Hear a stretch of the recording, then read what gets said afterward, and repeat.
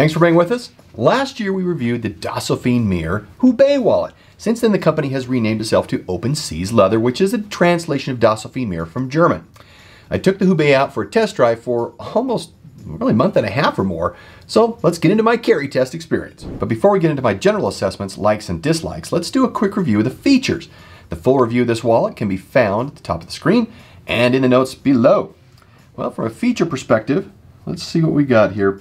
I'm sure a lot of you are familiar with the wallet that we have. On the front we have a flap. This maintains security for the contents that are inside. And on the back is really this quick access card slot. And this is what I used 90% of the time because I have just my couple cards in here and my ID. And that's really what I used. Every wallet should have one of these. If we go to the interior, we have 2 card slots. We've got one right here that I didn't tend to use, another one here. And then in the back is the main space for archive or cache. And I folded cache once to put it in here. I'm not a real cache person. I just use it for tips or for, emergency, that kind of stuff. But of course, it works very well if you have a cache wrap environment. The only thing about cache wrap for me is if you have a lot of cards in the back here, then pushing cache in can become a little bit of a chore over time. But otherwise, you're just pulling cache out and putting it over. As you see, even in a cache wrap, it works just fine. So preference really there for you. And that's a quick review of the features of the Open Seas Leather Houbei. Now I didn't get into the other currencies. Yen is still a problem. It may appear that it can fit, which it does, but then it runs into the folded leather down on the interior, which I'll show you right here. So down here in the back, and let me pull out these cards so we can get a view of how this works. So I had to, carry a number of cards. Down here in the back is where we have issues.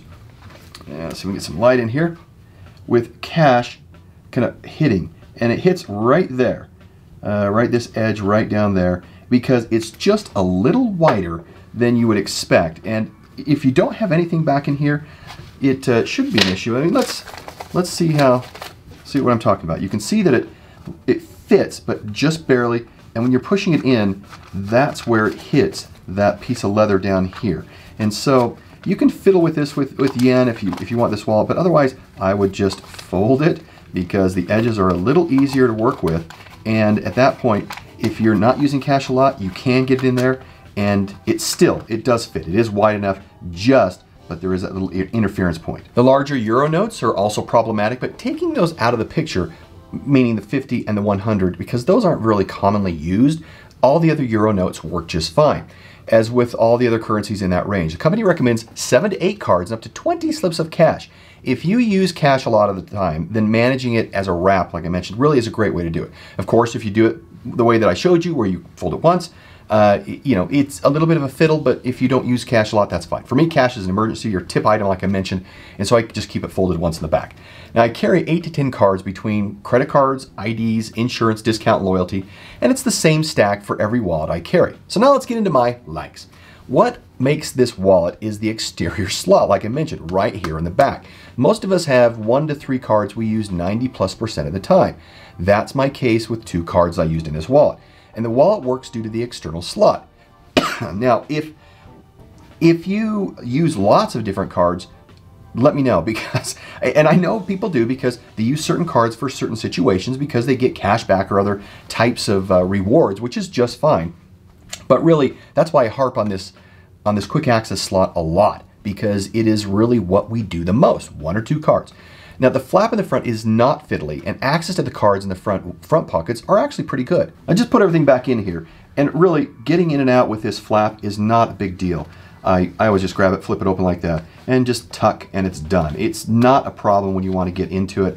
This cards in the front here are my, of course, next most accessed, and then behind that would be just archive cards, loyalty cards, those kinds of things. And again, it sits nice and flush in your pocket as well, because it is a little wider, and because of that it helps distribute cards out, and it ends up conforming to your body a little bit better.